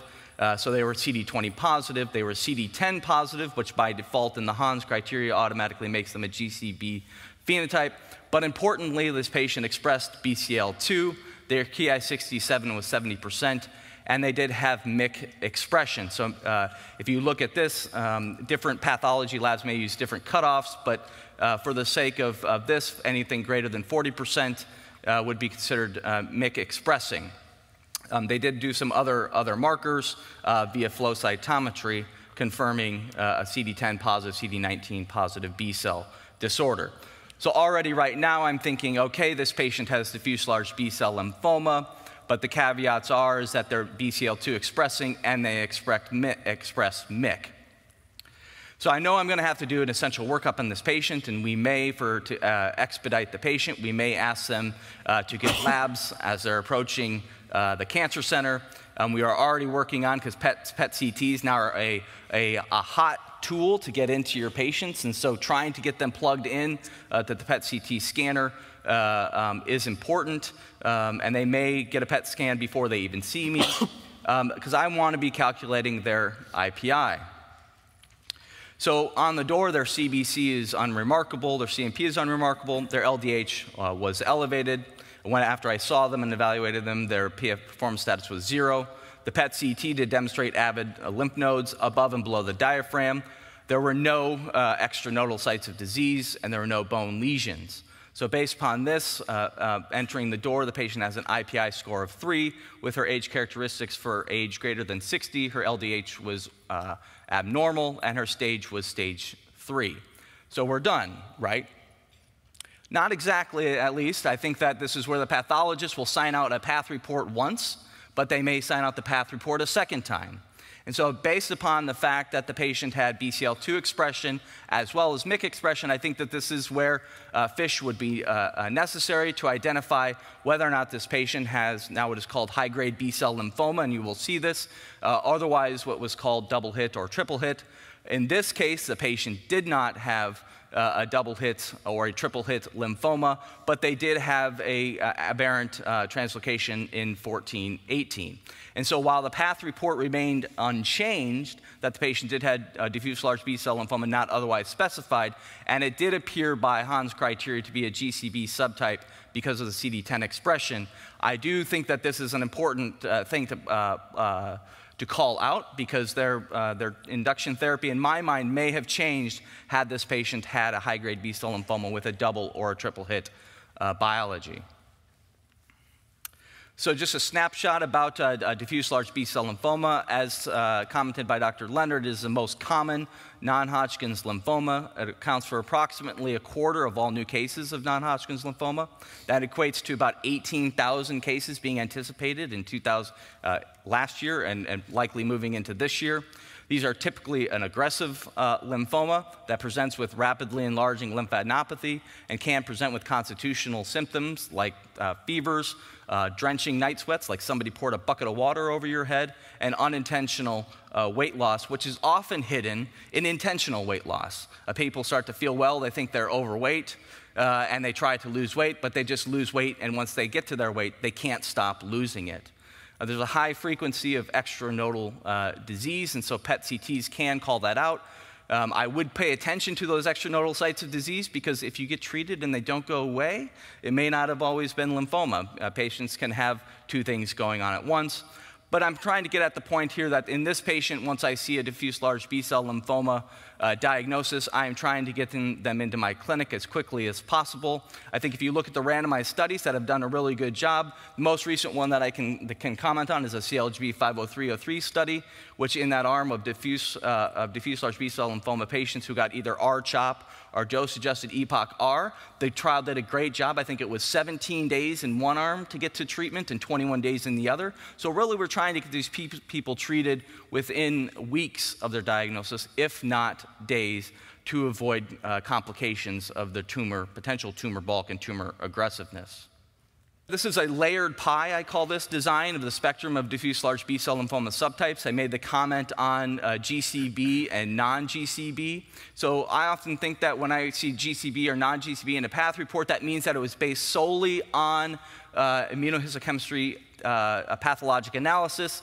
If they do throw in ABC, it means that they went beyond that, likely into a nanostring technology. So that's where appropriately a patient could be called ABC, is if that a technology that goes beyond IHC was performed. Embedded on top of that GCB, non-GCB subtyping, therein lies the high-grade B-cell lymphoma. So those are those patients that have a MYC alteration, must have a MYC alteration, plus either BCL2 or BCL6 aberrations. And so those now in the WHO classification would be considered a high-grade B-cell lymphoma. And I think this is important as I start to venture into some of the abstracts at ASH, because these are called out differently. They're not often characterized as double hits or triple hits in the patient demographics. So just looking at that when you look at those abstracts.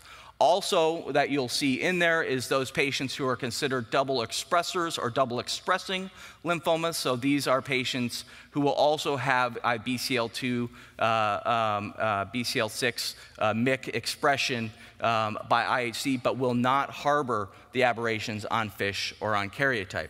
So where does Martha fit in this? Well, she's a GCB phenotype, but she is considered a double expressing lymphoma. And those in the literature, these appear to do less well than if you were not double expressing, but just not as bad potentially as if you were a high-grade B-cell lymphoma or a double or a triple hit. So as I would talk with her about the treatment landscape of diffuse large B-cell lymphoma, I would explain to her and her family that this is a curative intent situation. I do not see anything in her past medical history, and assuming her echo was normal, I think that I would approach this situation with curative intent. I would discuss that the majority of the patients, and that being 60% of the patients, are often cured, even though she has a high intermediate IPI score. We would need to be careful for and watch for signs of relapse refractory disease. And often, you see patients who are treated initially, their tumors all resolve within 1 to 2 cycles of therapy. They're riding the roller coaster well. It's the 4th and the 5th cycle where I think you start to see potentially these inflections, and your physical exam skills and how the patient is doing, because they are starting to get cumulative toxicity from their induction therapy, really matters, because you're looking for that, what is roughly, I would say, a 10 to 15%, trying to find those primary progressive or primary refractory patients to induction. Because at that point, it becomes very important, because if they are a refractory patient population, you need to move to other discussions very quickly. In those 40% of patients that do have relapsed or refractory disease, you can consider second-line therapy, and if chemosensitive, move towards an autologous stem cell transplant, and if chemo-resistant, potentially moving to a commercial CAR T. So in this case scenario, because the patient did not have a high-grade B-cell lymphoma, and based upon the CLGB 50303 data, I would discuss R-CHOP given every 21 days as a fairly standard of care, at least in North America. Alternative regimens that could be considered would be dose-adjusted EPOCH-R. I think I would consider this regimen, and if she were to have had a high-grade B-cell lymphoma, I will make the caveat that I do intend to dose-adjust patients when I give EPOCH-R. I'm not sure that you get the same outcomes if you don't have the intent to dose-adjust with EPOCH-R. R-CHOP 14 has been shown, I think, at least equivalent. And during my training, somebody told me before the results were known, the reason to give R-CHOP 14 was to get your hair back faster. And I think that the data actually bore out with that. In special populations, anthracycline-sparing regimens can be given for those patients who have a poor EF. In age greater than 80 with other comorbidities, you may substitute liposomal doxorubicin for doxorubicin or give mini R-CHOP-like regimens. The lenalidomide maintenance question, I think, is an interesting one in patients 60 to 80 years of age as kind of a maintenance fashion after R-CHOP. So the patient going through her case, she returns post R-CHOP, which she tolerates well without significant issues. But at the end of her treatment, PET-CT, she achieves a Deauville 5. Now, what is that Deauville 5? Well, she has a new lesion at the left supraclavicular region, so this was not a site that was involved with the disease. It was an SUV of 18, not these squirrely kind of 3 to 4 SUVs, just a hint above liver. This was a new site with a high SUV. And interestingly, she had scattered bone avidity, but no cortical destruction on the CT portion of her PET-CT. So disappointing visit. And so we discuss about what we need to do. This is a situation where I would go and get a second biopsy to confirm that this is truly refractory disease because it is a new site of disease and it is accessible. And so that was done. This time I would consider doing a core needle biopsy because we had an established diagnosis. An excisional biopsy I think would also be reasonable here. The biopsy did confirm diffuse large B-cell lymphoma, not otherwise specified. Because I felt she was a transplant candidate, at least going in and at the end of therapy, I did go ahead and do a bone marrow biopsy just because a negative bone marrow means I can move quicker if I was going to go towards transplant. The bone marrow biopsy, to our surprise, showed peritrabecular CD10 positive small lymphocytes, consistent with involvement of follicular lymphoma, kind of going back to that she had an aberrant T1418 at diagnosis of her large cell lymphoma. So there may have been an antecedent indolent lymphoma component to her lymphoma. So now we have to start talking about second-line therapy, and I think that this is true, is that there are those patients that you would consider and you have to judge before starting second-line therapy if they would be a transplant candidate versus those who are non-transplant candidates.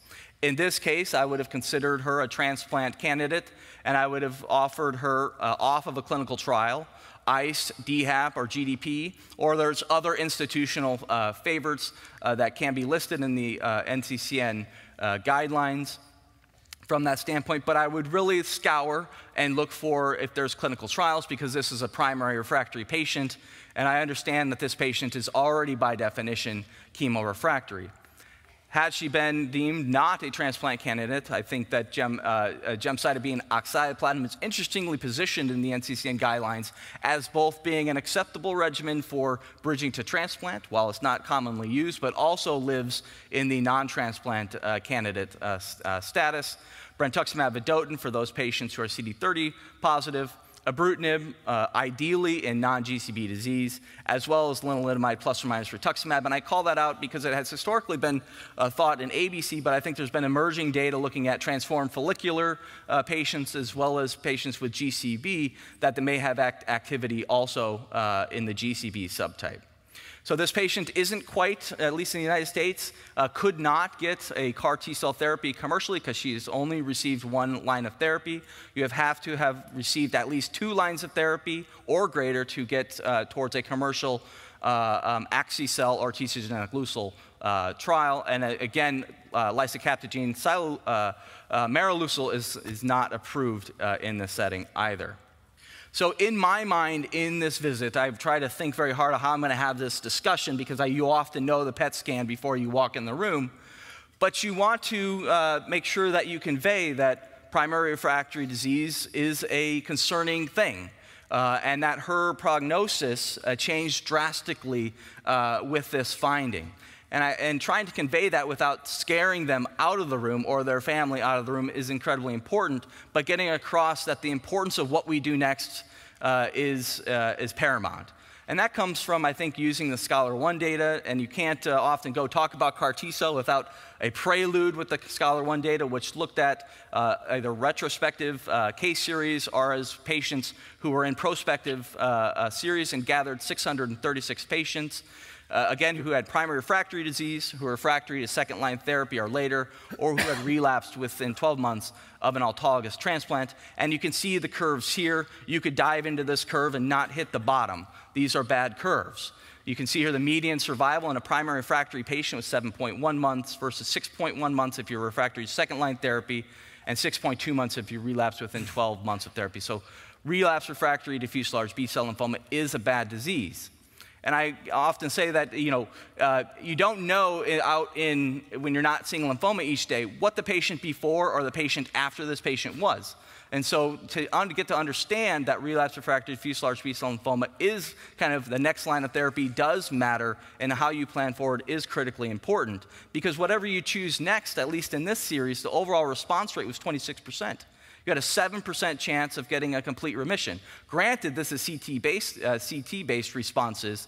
However, if you look at those overall survival curves, those patients, if they did get a response, they were often not durable.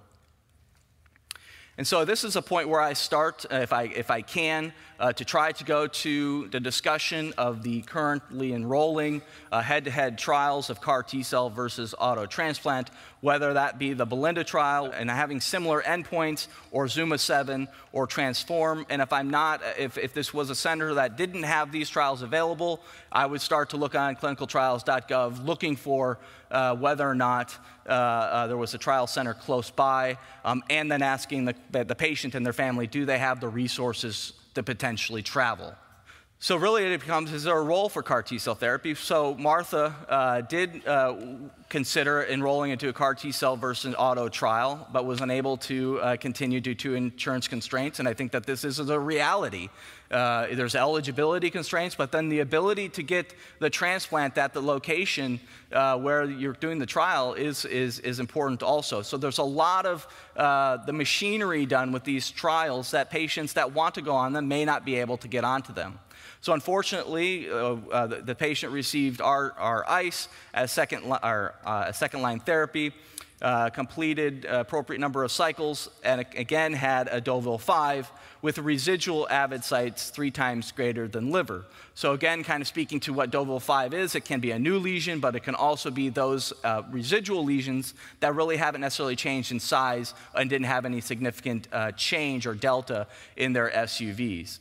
So at that time point, an autologous stem cell transplant was deferred because she was, again, double refractory, but she fortunately remained relatively asymptomatic from her disease burden. So this patient was moved towards insurance approval for commercial CAR T-cell because there was no clinical trials that were felt to be appropriate or available. So the clock starts.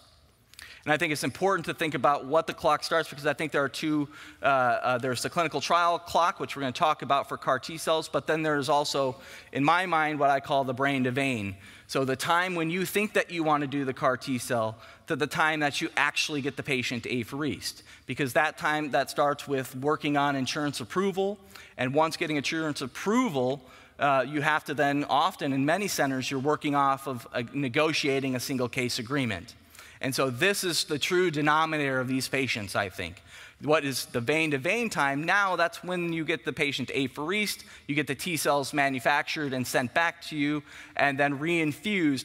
That's pretty well set in the CAR T-cell commercial world, but what is the true denominator in CAR T-cell? I think it truly is the brain-to-vein time, then the vein-to-vein time. So how many patients can you actually get CAR T-cells in when you incorporate both of these time frames? And I don't know that that is well captured in the data quite yet, but I know that people are starting to think about this brain-to-vein time as incredibly important and areas to improve upon.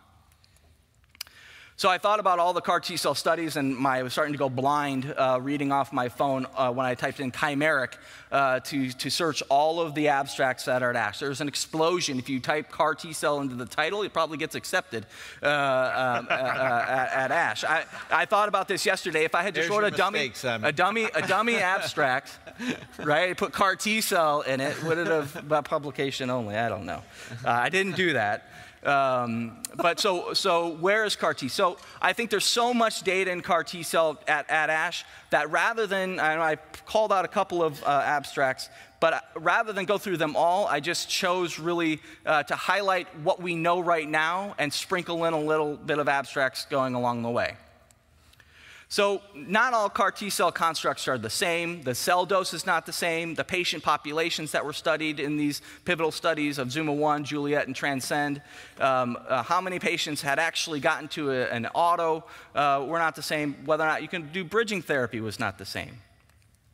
So I'm going to go through each one of these briefly, and for time's sake, fairly quickly, because I do want to get to questions. So in ZUMA-1, they had a DLBCL cohort, as well as a primary mediastinal and transformed follicular cohort. I think the important thing on this slide is that 99% of the patients who were enrolled were successfully manufactured, and 91% of them were dosed. This is a study where you could not get bridging.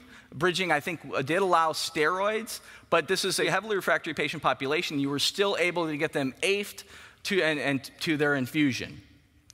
Looking at here, I think when I see CAR T cell studies, I don't necessarily pay attention to the overall response rate. I look at the CR rates, and here a 54% CR rate at a median follow-up and at 15.4 months showed a CR rate of 40%.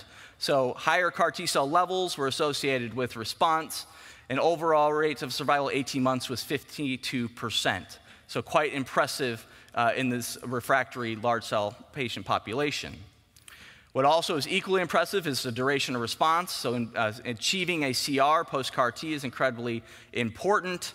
And I think in longer follow-up, you can see here at two-year follow-up, those sensor marks are beyond 24 months and a CR rate of 54%. And I think importantly, as we start to think about, and as you see the ASH abstracts that are reporting response rates at day 29, really it's more likely the day 90 to 6 months response rates that may be surrogates for long-term durable remissions. But people have said that this is the tail to the curve that is wagging very nicely. So then you go in from the ZUMA-1 data, that's clinical trials, now take the gloves off, and you go into the real-world experience and looking at real-world data from 17 centers who used axi-cel as a commercial product. You can see here 43% of the patients would not have been eligible for the ZUMA-1 clinical trial, and I think that that's important to call out. But if you look at the CR rates, or the best CR rates, it was kind of scary how similar it was between ZUMA-1. It was 58% and 57% in the real-world experience, as well as the adverse events of cytokine release syndrome and neurologic events were quite similar. This data continues to mature and was very immature last year at ASH. So looking at some ASH axi-cel and T-cell updates. So they went back and looked at the 2-year outcomes of ZUMA-1 to SCHOLAR-1, and axi-cel resulted in 11.5-fold higher odds of achieving a CR compared to SCHOLAR-1. And the 2-year survival was 50% in ZUMA-1 compared to 12% in SCHOLAR-1, translating to a 73% reduction in the risk of death in ZUMA-1 compared to SCHOLAR-1, with all the caveats of what SCHOLAR-1 is. Looking at the real-world evidence on CAR T-cell therapy, so this is looking at 8 academic centers that had both used axi-cel and T-cell, and here you can see day 90 CR rates of 39% for both constructs. So Juliet trial was a phase 2 global trial. Here's the eligibility. 93 patients were treated. The CR rate was 40%. There were 65% were relapse-free at 12 months. Of them, 79% of them were patients with a complete remission. Again, kind of the same curves. Those patients who achieve a CR appear to have the best durability, and it kind of bears out in overall survival. This is an update from the CIBMTR registry, which the patients who commercially were treated with T-cell entered into. Looking at cell dose viability going prior to infusion. So those patients who had greater than 80% viability appeared to do just as well as those patients who had viability from 60 to 80%. So that would be considered an out-of-spec product from that standpoint. And I think that that is something, if you look across the CR rates of 39 and 38% with small numbers, something of interest to think about coming out in the real-world experience with T-cell. So speaking to the third, which is lisocabtagene maraleucel, or JCAR17, or Lysocell, this is a fixed dose of CD4s and CD8s, which are manufactured separately and then re-infused separately as CAR T cells. This is the phase 1 Transcend study with looking at multiple dose levels, single dose or dose level 1 double dose, and those who receive dose level 2. For the sake of time, the full cohort included other subtypes, included ECOG2, whereas the core was drilled down into certain diffuse large B-cell lymphoma subtypes moving forward, and so it had less number of patients. I think what to call out here is, again, the similarities in 3-month and 6-month CR rates to other, potentially other constructs. Again, not noting differences in dose levels being used here in different patient populations. Again, similar outcomes. So those patients in CRs appear to be those who were obtaining the best durability, with a median follow of 12 months. Again, regardless of the full or the core subsets, CRs continued to do fairly well from an overall survival standpoint, with it median not being reached. So to highlight some further abstracts, there's health-related quality outcomes, looking at patients who received JCAR17 or Lysocell on the Transcend study, showing that while those patients felt their CAR T cell 1 month, and those people who got into remission, their quality of life outcomes did improve at 6 and 12 months. So there is life after CAR T cell from a quality of life standpoint if you can get those patients into a remission. And also the pivotal data from the Transcend 001 study with an overall response rate, at least what was reported, 73%, with a CR rate of 53%, with the median PFS at 6.8 months and median OS at 9.9 months, and the duration of mission in those patients in CR had not been reached, similar to the other constructs.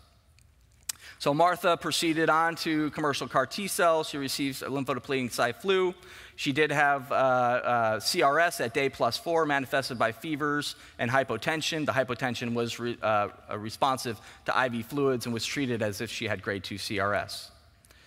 You can see here across the board the CRS spectrum for ZUMA-1, Juliet, and Transcend. 93% in ZUMA-1, Juliet 58%, and Transcend 37%. And you can see here the neurotoxicity, 65, 21, and 23. Different criteria potentially for CRS, but neurotoxicity was similar. Just quickly, in my last few slides here, to note that the CRS as well as neurotoxicity grading scale has evolved. Now fever is a hallmark of CRS. You must have fever initially in order to be called CRS.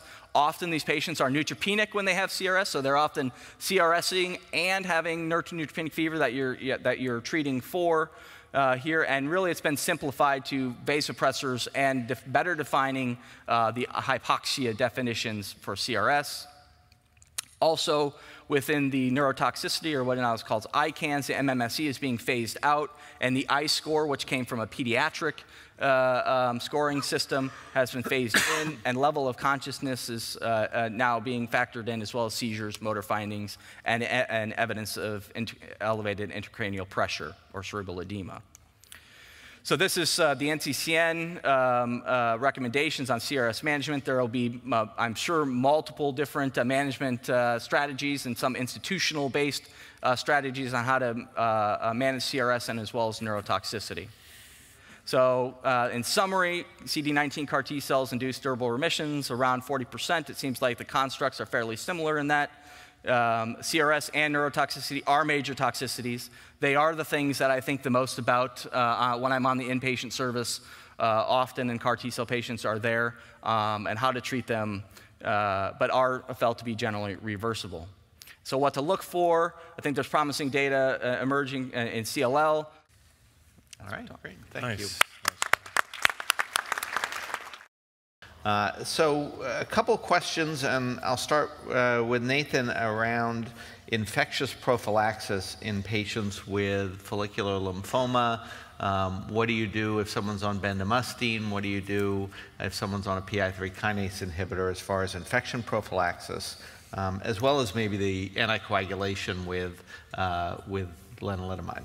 Yeah, so I think real quick, so with lenalidomide, if you look at the myeloma literature, aspirin works actually pretty good as a prophylaxis. So most of my patients, I just have them start low-dose aspirin when they start lenalidomide. In patients, at least in the, I don't know if we really published a lot about this, but in the phase 2 trials, we saw that the risk of a clot kind of correlated with patients' bulk of disease. Some patients that have really bulky, especially bulky abdominal disease, I'll usually start Lovenox for the first 2 cycles and then transition to aspirin once they kind of cytoreduce a little bit.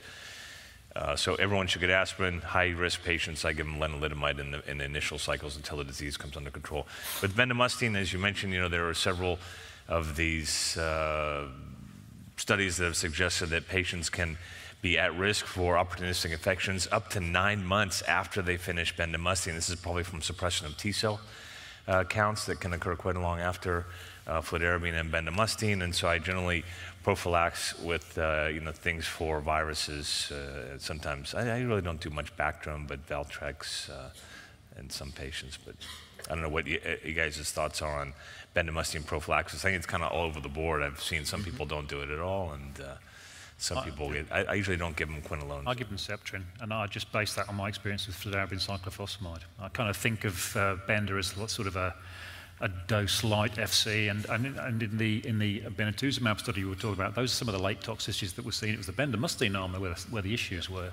So I give Bactrim for at least 6 months post-treatment, and if the CD4 count's really low, I might just keep it going as well. Yeah, I think acyclovir is important from a zoster standpoint, because I think I've seen that. I don't usually use acyclovir prophylaxis for our CHOP, but I do for bendamustine-based regimen. I think the Bactrim use, kind of is all over the place. Sometimes I look at ALCs, like you're talking about, or just kind of what their exposure has been and how they tolerated it. So Simon, questions on what percentage of patients with mantle cell have P53 mutations, and this may differ at diagnosis and relapse. What's your sense of that to define the problem? And also another question on Ara-C, the bendamustine rituximab Ara-C regimen and the use of that in older patients.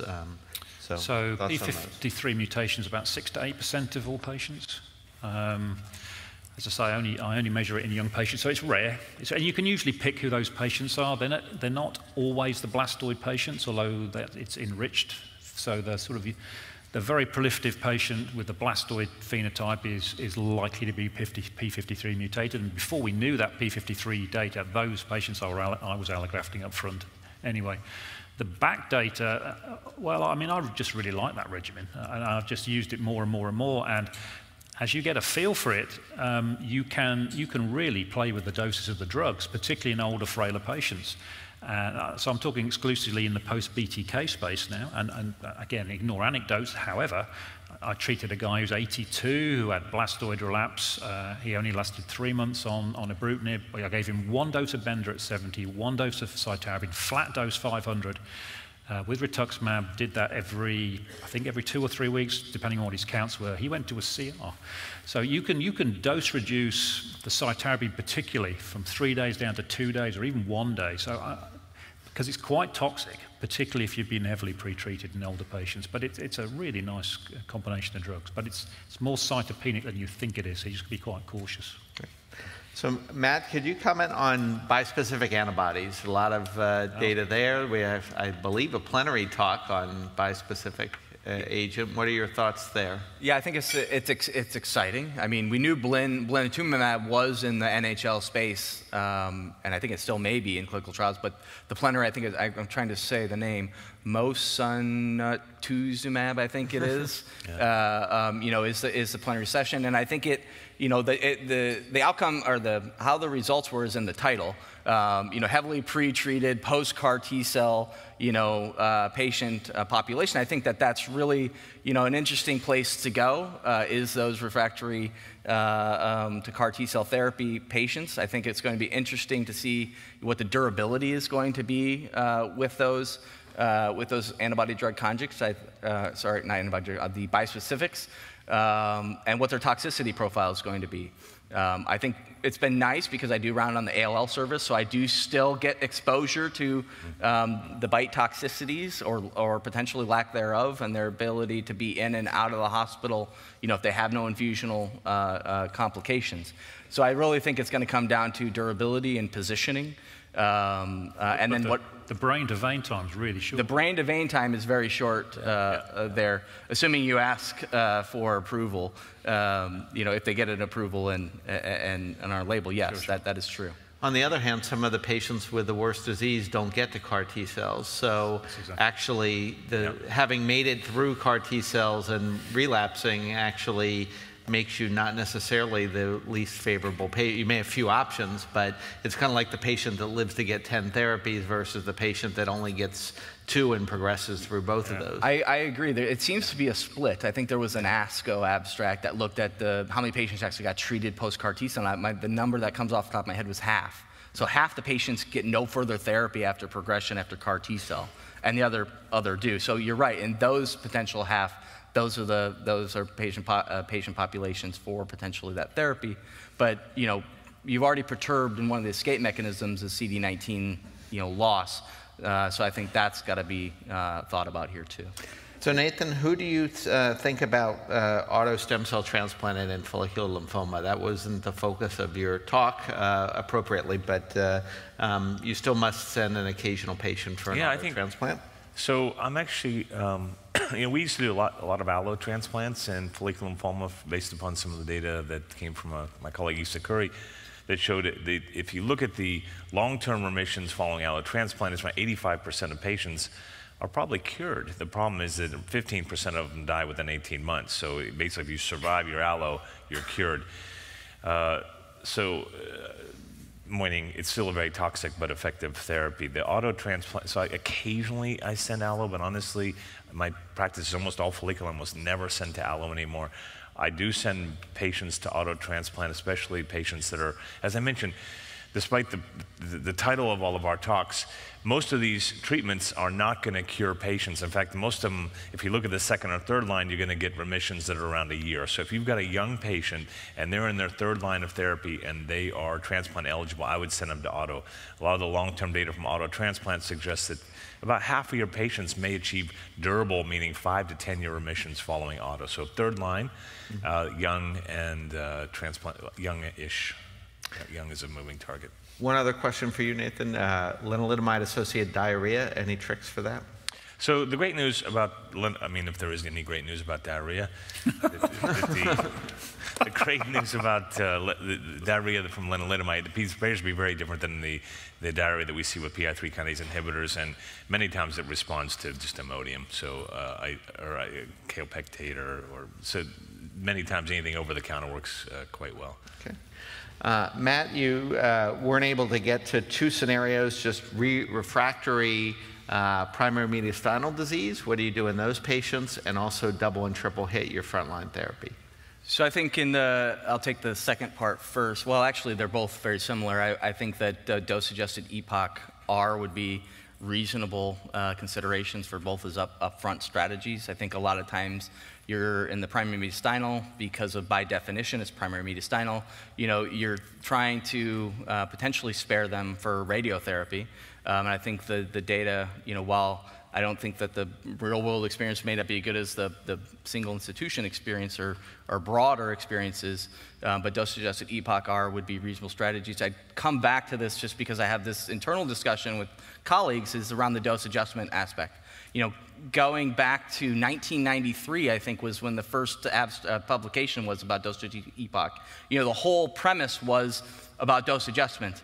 And if you aren't potentially thinking about dose adjustment, you could be over-treating a patient too, because there are dose modifications down as part of that regimen too. And I think if you look in the CLGB study, the median number of dose adjustments in that study was 3 if you were in the dose-adjusted EPOCH arm. So patients are getting up there and are still tolerating it, while one of the conclusions was it was more intensive and potentially more toxic, but that was how the trial was designed and how it was written. So I think if you're going to use it and you were quoting the abstracts and the manuscripts that support the use in those disease subtypes, That's my practice. Okay.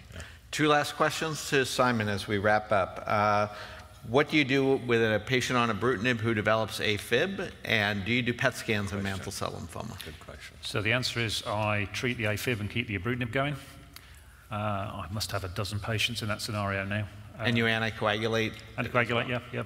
Do whatever the cardiologist thinks we should do. And if you stop it, the occasional person, the AF will go away, but in my experience that doesn't happen, and I don't care too much about AF.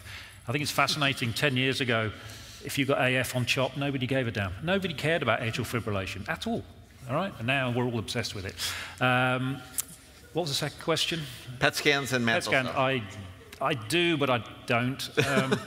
PET scans don't upstage anybody. They don't see the bowel very well. They don't see the bone marrow very well. So, and be very, very cautious making a treatment decision based on a PET scan after treatment. You don't know what PET positivity means, neither do I. It probably means they're going to do worse, but don't retreat. So I've seen too many patients now who've had treatment X. At the end of treatment X, they've got a weeny little node that's PET positive. They then do treatment Y, at the end of which they've got another node, they do it again. So you see the patient who've had 3 lots of treatment based on this. You know, only in the world of a PET scan is what used to be a PR, good PR, now a bad result. So be very cautious in how you interpret them, would be my advice. Great. And remember that the best way to stay in remission longer is do fewer scans. So that's the cheapest way to improve PFS. Very good. All right, great. Well, that brings us to the close of our session. I want to thank all the speakers for a great discussion, thank the audience for being here and great questions, and hope you have a great rest of the ASH meeting. This activity has been jointly provided by Penn State College of Medicine and PVI, Peerview Institute for Medical Education. Thank you for listening. Download materials and complete the post-test for instant credit at peerview.com/CQB860. This activity is supported by educational grants from Celgene Corporation and Veristem Oncology.